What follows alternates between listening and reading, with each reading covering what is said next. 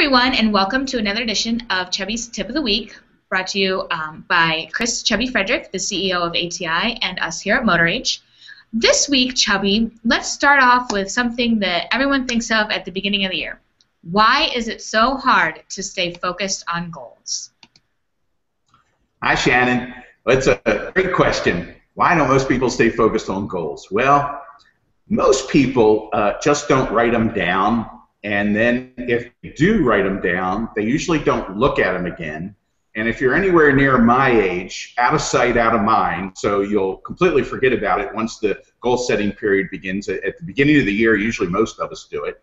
And only about 20 to 30% of us are actually goal motivated. In other words, motivated to obtain short and long-term goals. Only about 20 to 30% of the humans really are motivated naturally in their personality to do that.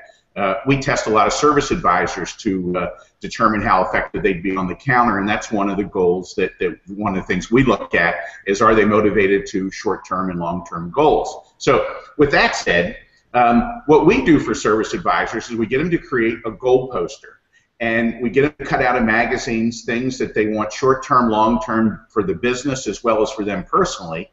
And we get them to hang it someplace. They'll see it every day. Usually that's a closet because their wife won't let them put it on the wall. But someplace they'll see it. And then, if you remember Tony Robbins years ago, 20 years ago, he talked about the reticular activating system. You buy a new car, and all of a sudden you start seeing that car everywhere, and you go, oh my goodness, there sure are a lot of those cars around. Well, same thing happens when you look at goals on a poster. And then the brain naturally attracts you to it. And what happens when you have the opportunity to obtain it, you begin to strike and do bite-sized pieces trying to get at it.